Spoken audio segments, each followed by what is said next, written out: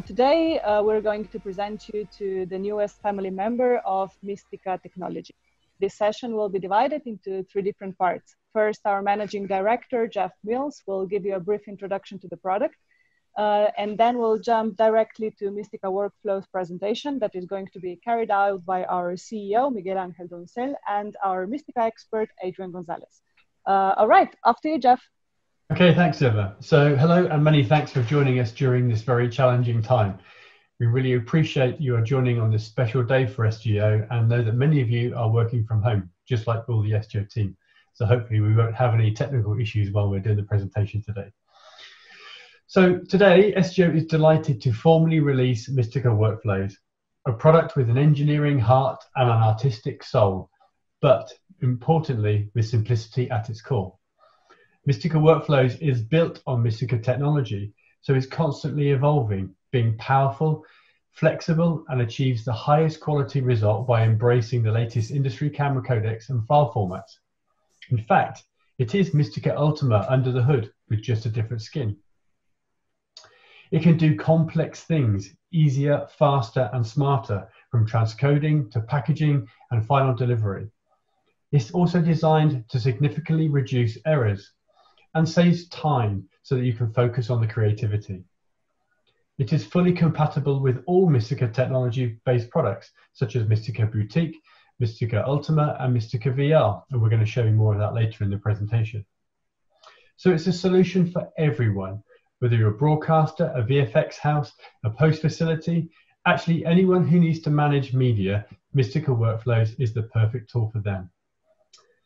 And it also has a very low cost of entry and a subscription model from just €49 a month. And also no expensive ongoing support costs. And if you really want Mistika Workflows to be tailored specifically for your needs, we have the option for SGO to offer bespoke development services. So Mistika Workflows, we feel really is an industry game changer. So the best thing actually is probably for us to take a look, and I'm going to hand you over to Miguel, who's going to give you an overview of the interface and how it basically works. Over to you, Miguel. Hello, everybody. Thank you for the introduction, Jeff. And let me share my screen so we can jump into the product. You should see my screen now, I hope. Okay.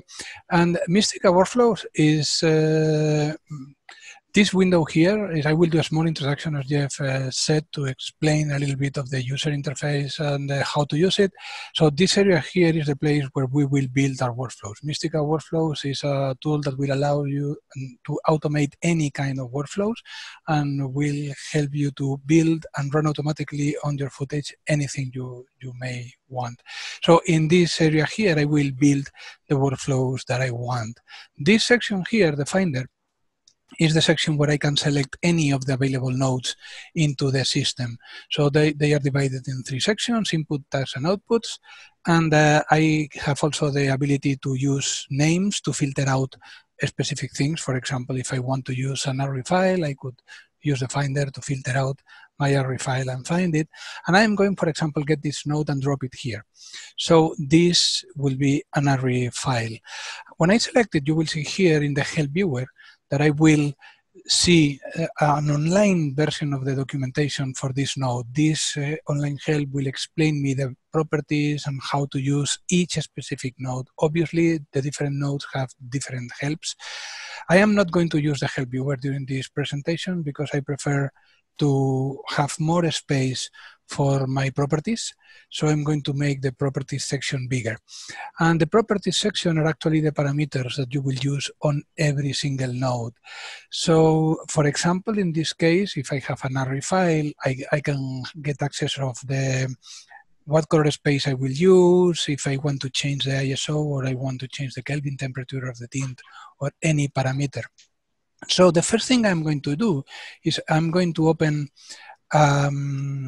one folder where I have some ARRI footage, and I'm going to get this sequence and drop it into my file, into my ARRI file, to have some actual media associated with this node. And when I see it, you will see that this media has Rec 709 by default as a color space and TCI P3 gamut space. And I also have access to all the metadata into the file. So here I have access to all the different information available into the ARRI file, not only resolution and clip name, etc., but also I also have access to information like, for example, the lens information that was used during the shooting, or the VFX information with the GPS location during the shooting, the pan tilt and roll information, the audio information on the shot. So you have access to all the different blocks of information that ARRI offers you into the SDK. That happens with all the raw format. It happens similarly with RED files or with Sony raw format, etc. So let's suppose I want to build something very, very simple. I want to get this ARRI file and I want to generate an H.265 version. So I can get my NVIDIA GPU accelerated H.265 node. I can put it here and I can connect both of them. And here, if I select the NVIDIA H.265, you will see that I have access to different properties, because obviously here this is a transcoder, so I have different parameters. That is pretty much the user interface, Jeff. That is the basics that people will need to understand in order to follow this presentation. Yeah, thanks, Miguel. That was really great. But of course, we know Mistika Workflows can do a lot more. So do you want to show us something that almost everyone would want to do? Yeah, sure. We can, for example, based on this workflow that we currently have, we could try to make it more useful. Let's suppose that I am working in a workflow where I want to have a specific watch folder, a specific directory where my artist, Adrian, whenever he places something, the system will automatically generate a low resolution version of that content, for example, an H.265, in order to upload it to Vimeo and send an email to the customer. So if I want to do that, well, this could be the beginning of the workflow. I could get my file, I could transcode it to H.265, but because I am going to send this information outside, I may want to do a couple of tweaks to the content. For example, I may want to override the timecode into the material. So whenever I am talking with the customer, we have a time reference into it. And I may want also to add a watermark, in this case with our logo, just for security reason. I don't want to deliver the content outside because we are going to upload it to Vimeo. I don't want to do it without a watermark. So I can activate these two things. Next thing to do would be to add a Vimeo node. So if I get the Vimeo node and I put it here, I can just link them. And when I link it, the login window will pop to allow me to log in our Vimeo account. So I am going to use our own Vimeo account for this. Okay. So I log in my account and I allow my application to access the Vimeo content. And that's it, it's ready. Now this node is ready. The last thing to do would be to send the notification email that we did mention. So what I am going to do for that is I am going to add an email node and connect it here. And for example, well, into the okay. For example, in order to show the test, Jeff, I will use your email address in order to send the email, so you will receive the notification. Another thing that I may want to do also is, because this is a test and we don't want to really make public into our Vimeo channel this content, I am going to change the amount of people that can have access to this content and limit it only to people with a link. So I will, whenever it is published, it will not be public to everybody. It will only be available for you because you will have the link. Okay, and this will be the workflow. But in order to make it really useful, I don't really want to process this sequence. I want to process anything coming from a watch folder. So what I am going to do is to add a watcher here. And this node represents a folder in my system where I will be listening, and anything landing into that folder will be sent through the workflow. It will be transcoded to H.265, uploaded to Vimeo, and the email notification will be sent. So I'm going to connect the watch folder here. And the next thing I'm going to do is we have here a shared folder that I am sharing with Adrian. This folder is in Google Drive, so we are sharing this same folder. And Adrian, I'm going to listen from the media folder, so anything that you put into this folder will be sent through this workflow. I just drop it here, and there it is. If I open the media folder, you will see that it is empty at this point. When Adrian saves something into that folder, it will start a workflow and it will be processed. So in order to activate this, the last thing to do is to activate the workflow. Now this workflow is active. So Adrian, I pass you the word, and you can show us how this continues. Okay. All right. Let me stop sharing my folder. Okay. All yours. So, okay, there we go. So now I'm sharing my screen here. All right. So let's say that we have an edit here of my commercial version. For example, this is my 20 seconds commercial version. I have some grades over my shots and some transition, just basic stuff.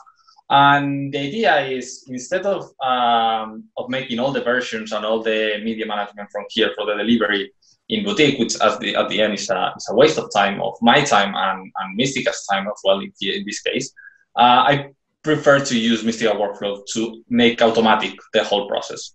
In this particular case, I'm using Mistika Boutique as an agnostic example of a finishing system or editing system or compositing system, okay? Mistika Workflows can work perfectly well in any workflow with any other solutions out there. If I have Mistika Boutique or Mistika Ultima, I can just send this project as metadata directly to Mistika Workflows. So in that case, I don't need to make any render in Mistika Boutique, which is much more efficient. But in this case, again, because we are using this as an agnostic example, I will make a master render in here in Boutique, and I will put that master render in the shared folder that I have with Miguel to start the process and make the rest of the actions of the tasks in Mistika Workflows. So first thing I'm going to do is to select the part I want to render, which is this one.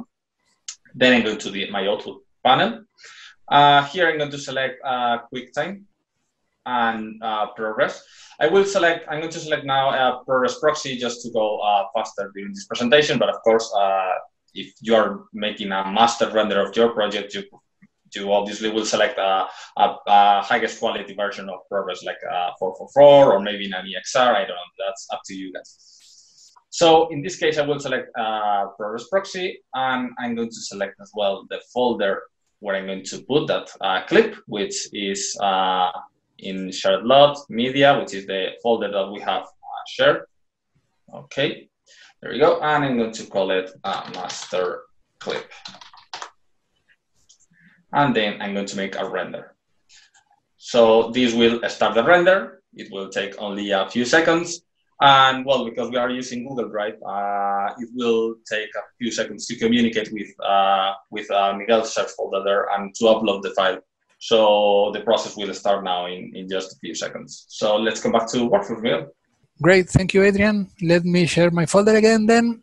And here we are.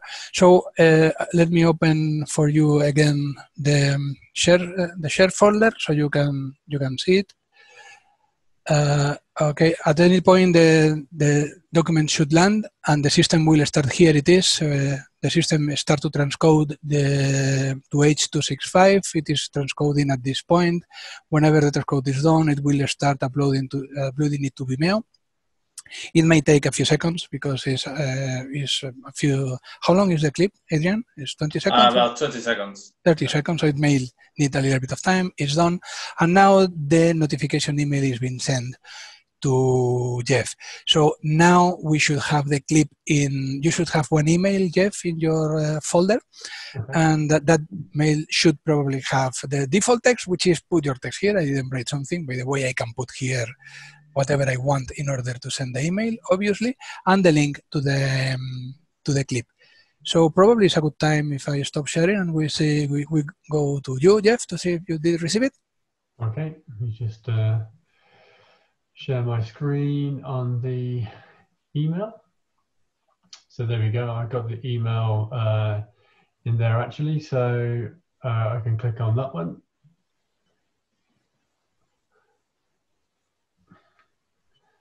And hopefully the clip will be there.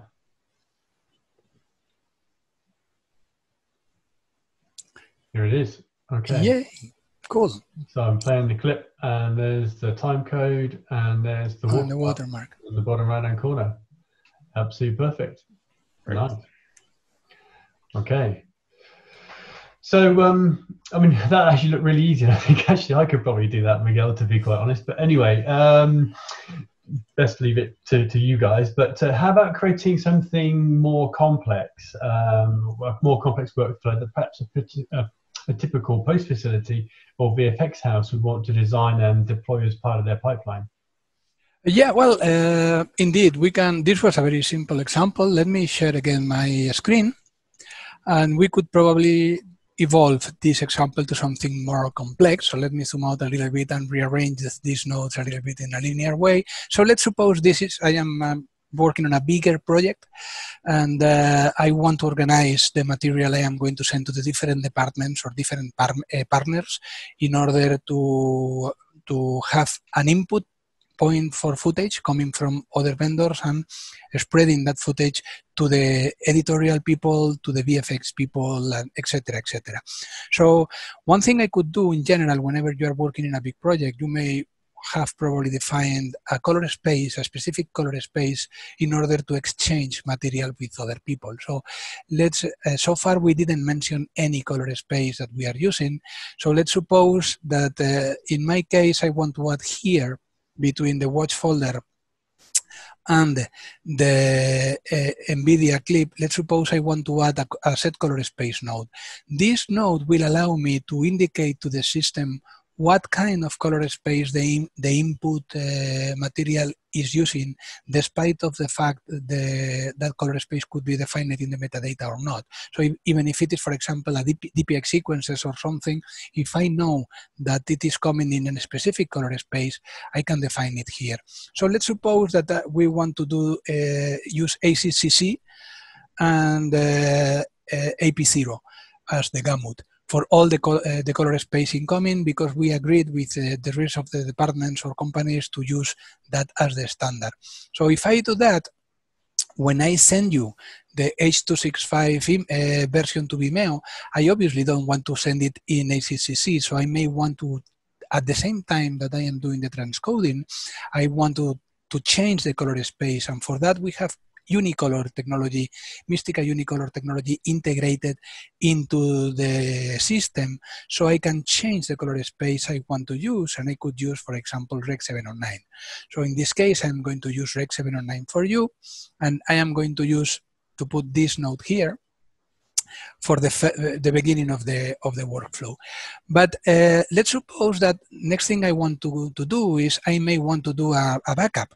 So anything coming, I want to copy it to or maybe I want to copy it to a real-time storage, or I want to do just a backup for security. This could be especially handy if I am on set. For example, I may want to copy whatever footage is coming to a safe place to have a redundant copy of the material. So I could get this node and copy here.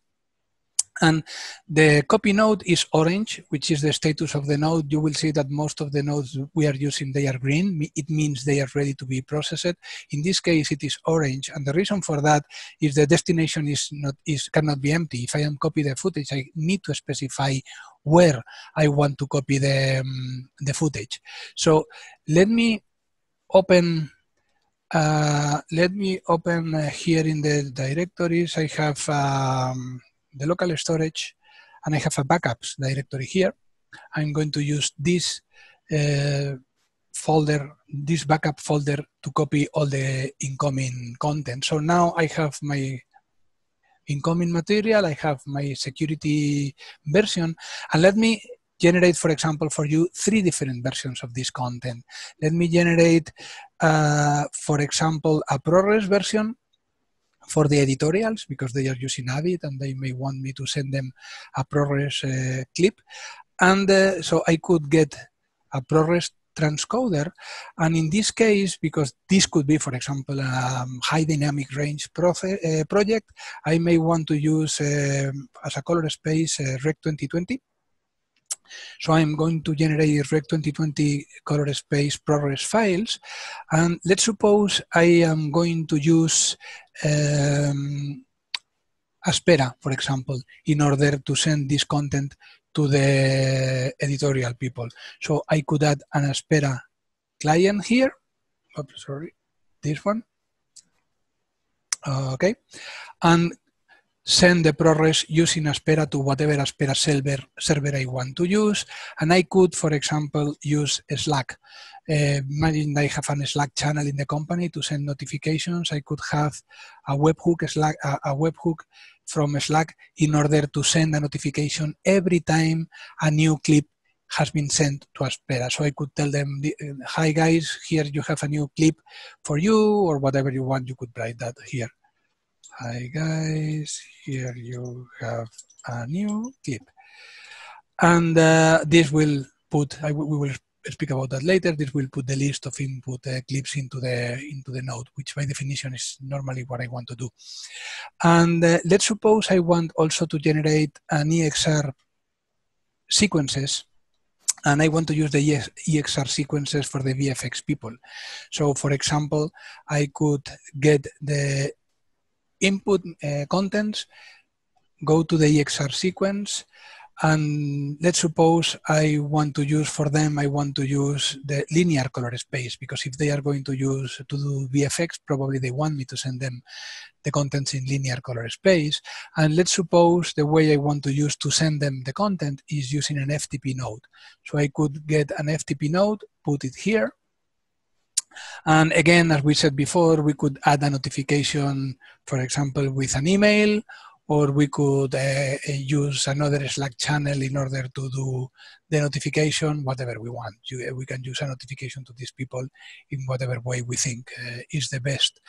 For example, the last thing to do is from the material I am sending to VFX, I want to send a specific copy for review to the DOP, for example. So I could generate an H.264 version of this content and get that H.264 version and upload it to Frame.io.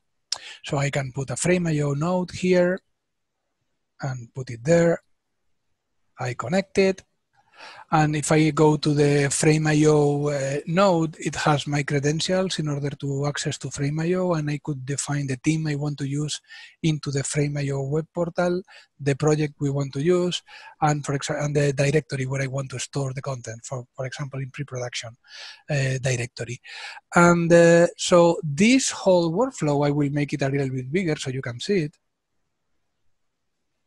This whole workflow, if I activate it, which is active at the moment, if any sequence or movie lands into this watch folder, it will be assigned a color space, it will be, a backup will be made, it will be, 3 versions will be generated, one in H.265 to send you using Vimeo, one in ProRes to send to the editorial department using Aspera, and one EXR sequence to send using FTP to the VFX people, and the H.264 to be uploaded to Frame.io. But even more, for example, if here in between I want to add a checksum information to make sure, because I am using FTP, I want to send you an MD5 file to allow the people receiving the material to validate the consistency of the information, I could say, for example, add a checksum here.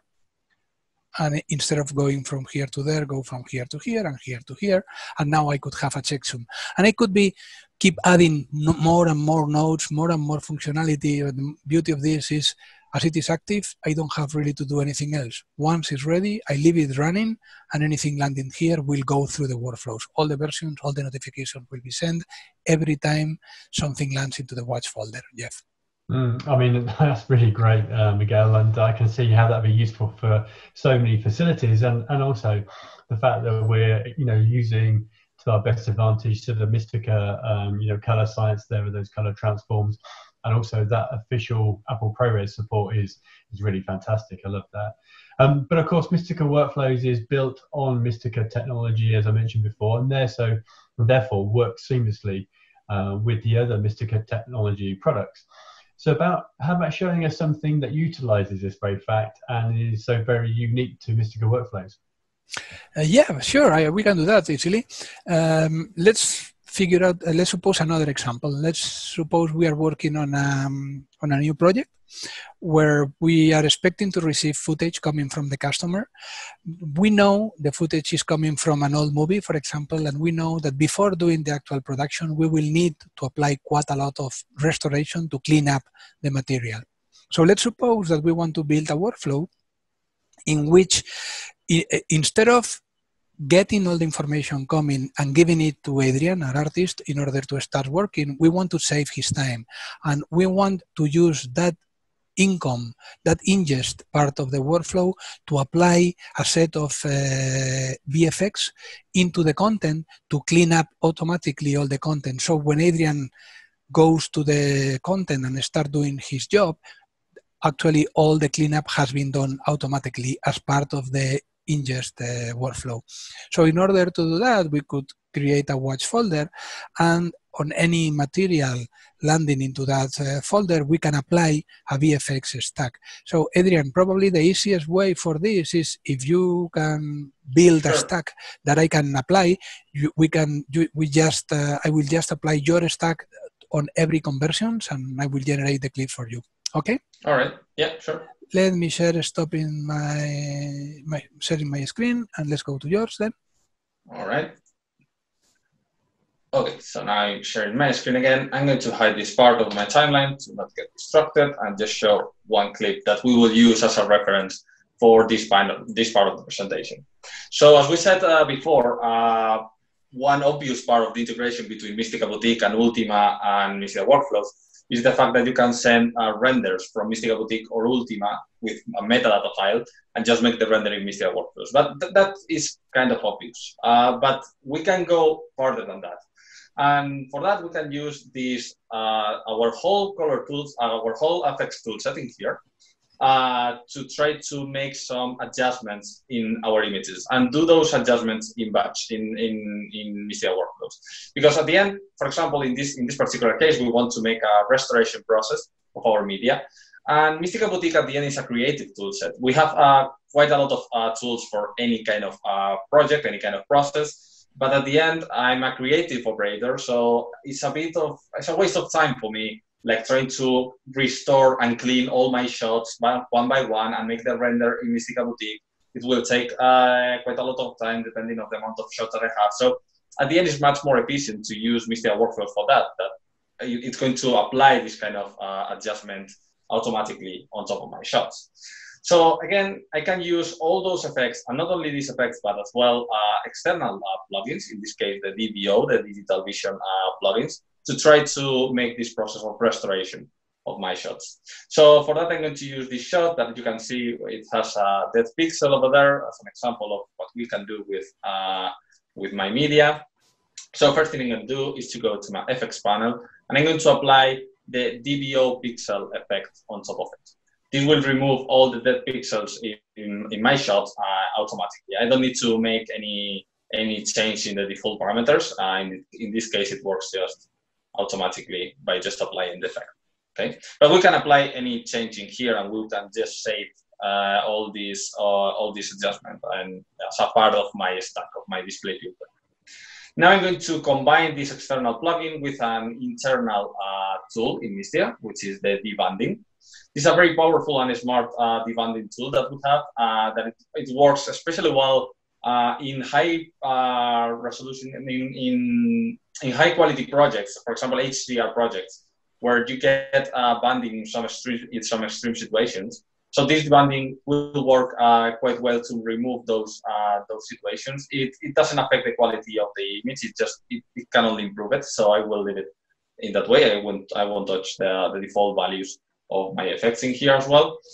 But in the final one, in the DVO clarity, this is a denoise by Digital Vision. So I'm going to apply this denoise. We can use an external denoise by Digital Vision, or you can use our internal. As you can see, I can build my stack in the way that I want. I can combine external plugins or internal tools with all Mistika flexibility. So that's up to you. In this particular case, just to show that we can just change any parameter here. I'm going to change the aggressiveness to from 0.5 to 0.8 or whatever we want. Again, we can combine these effects and change the parameter in the way that we want. So once I have a stack that I know it works and that I can apply to the rest of my shots, what I'm going to do is to create a preset based on these three effects in this stack. This is what we call display filter. So I'm going to open my display filter panel, and I'm going to click in create display filter. In here, I'm going to call it cleanup, and I'm going to save it. Okay. This creates automatically a metadata file. This file can be sent by email or with a shared folder. It's very light. It's just pure metadata that I can just send directly to Miguel to integrate it with Mistika Workflows, so he can apply it in all the shots that lands in the watch folder. So Miguel, let's come back to you. Just stop. Okay, thank you, Adrian. And okay, let me share my screen again. And okay, you should see we're back in Workflows. So, and to be honest, Adrian, you did the difficult part of this on this example, because my part is extremely simple. So let's do it from beginning. I want to create a new workflow. I want to leave this one that we did create before running, because maybe there will be contents coming and I don't want to stop those contents to be processed. So I'm going to leave this one running, and I am going to add a new workflow. I'm going to call it cleanup. Here we are, and it is a very simple one. It will use a watch folder. It's the place where we want to listen, and I will transcode it to whatever format, Adrian, that you want me to give you. So what format for you is the best to do the production? What? DPX, for example, that will be fine. Okay, so I will generate DPX sequences out of anything landing in this watch folder. I'm going to connect it here, and I need obviously to define the different directories. So I'm going to get this shared slot, and I will say, for example, I will list them from this folder that is called to cleanup. So anything landing in this directory will be sent through the workflows, and I will put the outputs in the DPXs directory. There we are. And the last thing to do is to apply the display filter you did. So if I go to the DPX transcoder, I can open the display filters, and you will see here that I have the cleanup filter he did create for us. So I am going to select it, add it to the queue, and now I have both workflows activated. So anything landing into this folder will automatically transcode it to DPXs, applying all the cleanup VFX stack that you did create automatically. I mean, that's really great, and I love the fact that we're using our own sort of technology, in a Mistika Workflows environment, but also using third-party software and applications like the DVO tools to actually do those tasks, like Adrian said, and not then tying up the creative suite. But Mistika Ultima customers actually for many years have been exploiting the openness of the system by having the possibility of creating their own scripts. In actual fact, a real differentiator and a gem of Mistika Workflows is that it also has the ability to do Python scripting. So Miguel, do you want to show us that in action? Yes, of course. Yes, I will be happy to do it. And to be honest, that is probably one of the parts of the software that I like the most, because I honestly think that is the part that removes completely the limits of the potential of the application. Because if is there anything specifically that you need to do that the application doesn't include, well, if you have an IT department, you can develop your own Python script in order to do it. So that really removes completely the limits. And I am not going to go too much into the detail because I understand that that part is probably a little bit too technical, but I honestly think it makes a lot of sense to do a small introduction to the two main aspects of how Python is integrated into the application. So sorry guys if this part is a little bit technical, it will not take long, but I honestly think it's worth to see it for those of you with experience in Python. So pretty much there are two possible ways to use Python into the application. And for those, I am going to open a new window, which is the script editor. The script editor is this window here. And in this window, I will create any Python script I want to use. I have a console in which I can write the typical hello, for example. I have a console in which I can print anything I want to, and I can run any Python command I want to do, but I am going to focus on this editor that I have here. And in order to show you how it works, I'm going to bring a small code example to explain you how it works. This is actually a node. This is a real node, how it works. Is the way that you will integrate a node into the application. It has three sections, three functions. This part here is the construction on which you will decide the connectors, the input and output connectors you need in your node, and the parameters you want to add to the properties window. This one is the validation. This one defines the color of the dot. It tells the system if it is ready to be processed or if some information is failing or is missing, so it cannot be processed. By default, I'm going to leave it as true, which means it is active, it is ready for processing. And this section, this last section, the process function, will actually execute the node. In my case, it's a very simple example. It takes the input, takes the output, and sends the input to the output. So it's pretty much a pass-through node to put anything in the input to the output. And but as you can see, with 16 lines, I can build my own Python example. So if I want to integrate this node into my system, the only thing I have to do is to right-click into the menu and save it in the library. So if I save it into the library, I can define how I want to call it. So in this case, let me call it, for example, presentation test, because this is a test for this presentation. And you will see how it pops here into the Finder. As I save it, there it is. Now I have a new node. I'm going to make this smaller for a moment.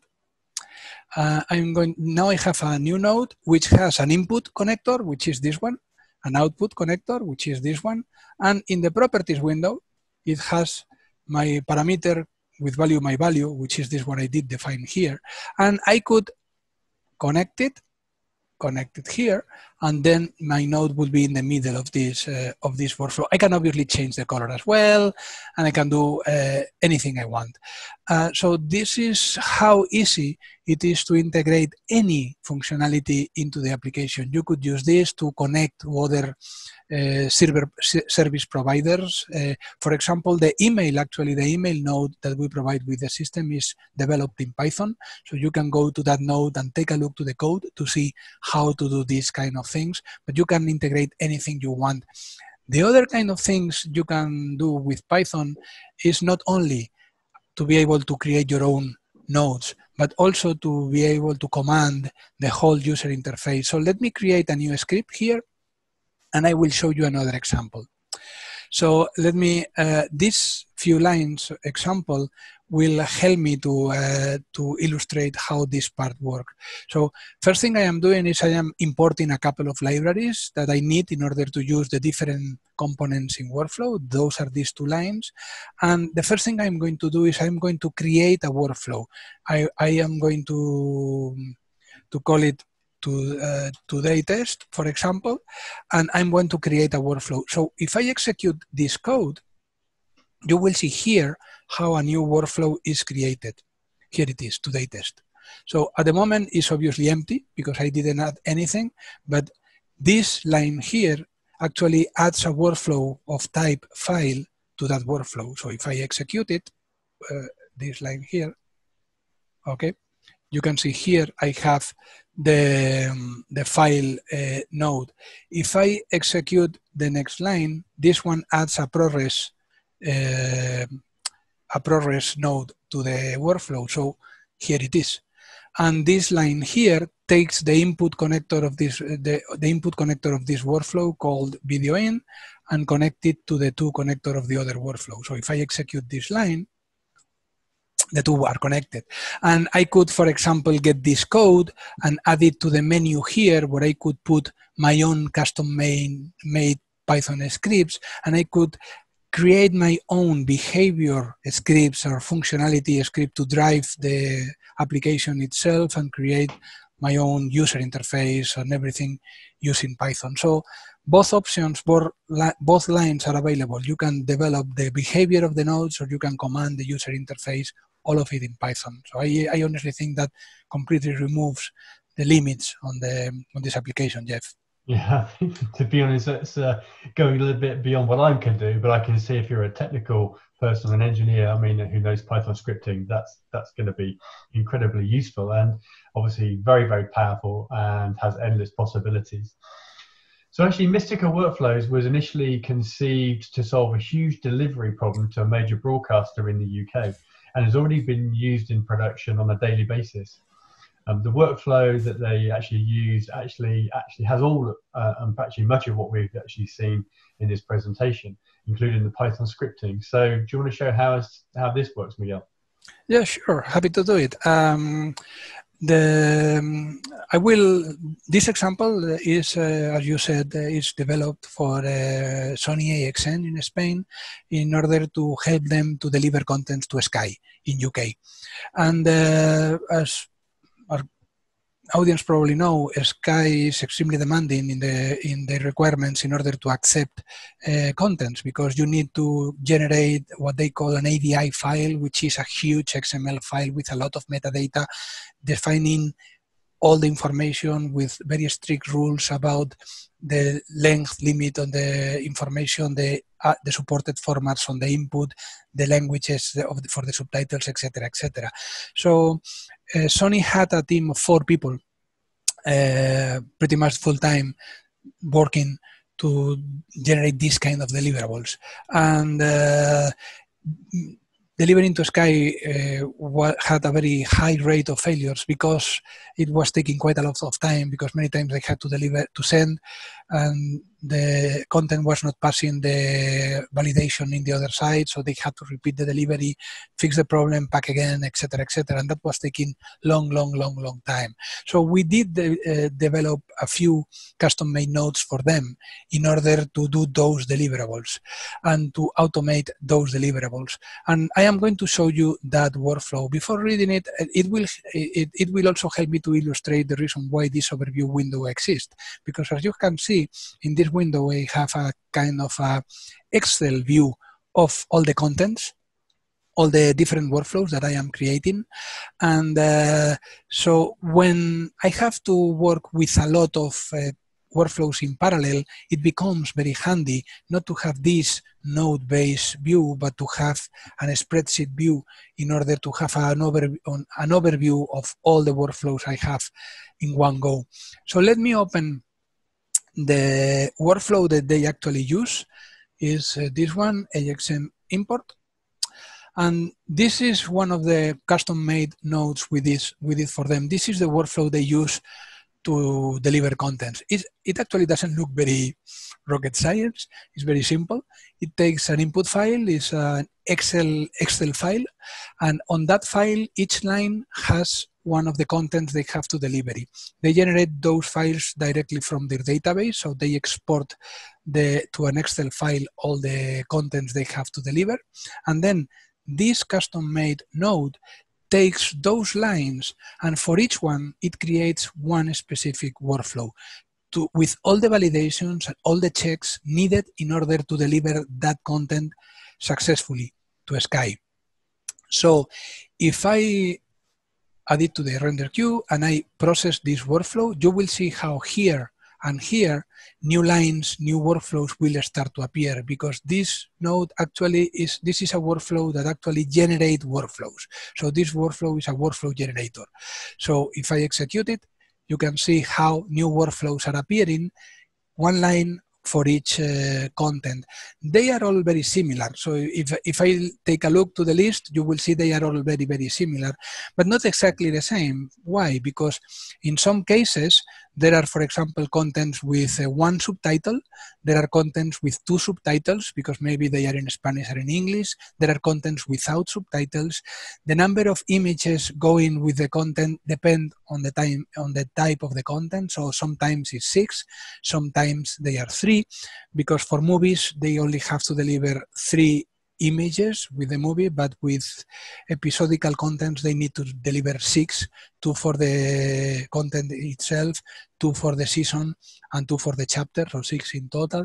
So they are not the same, but they are pretty similar. I will explain you how they work. So for example, let's take a look to this one. It has 3 different pieces. This part here is the actual media. So I have the movie file. I have 6 JPEG files that go with the movie to illustrate the Sky portal, and I have the subtitle files. In this case, it's only 1. It could be 2, 3, or whatever is specified in the Sony database.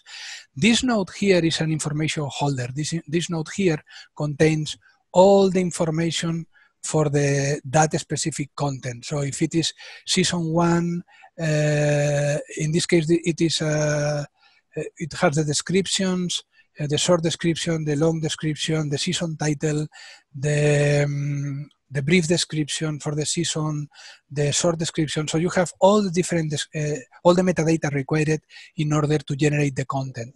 This node here actually generates the ADI file for Sky. So it takes all the inputs, and let me move it here so you can see it. It takes all the information from the inputs, the format for the media, the format and resolution for the input images, the subtitle clips, the format for the subtitles, etc. It takes all the information, from the database and generate the ADI file that and applies all the validation that Sky applies. So if anything is going to fail, I can select the node and the system will tell me what is going to fail. In this case, it is telling me that there is a limitation issue with the season title. It cannot be longer than a specific number of bytes.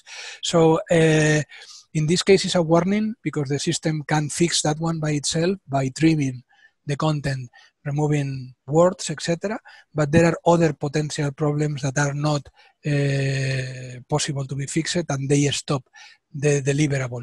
So if I take a look if I want to take a look to the status of my deliverables, I just need to see here the colors of the dots.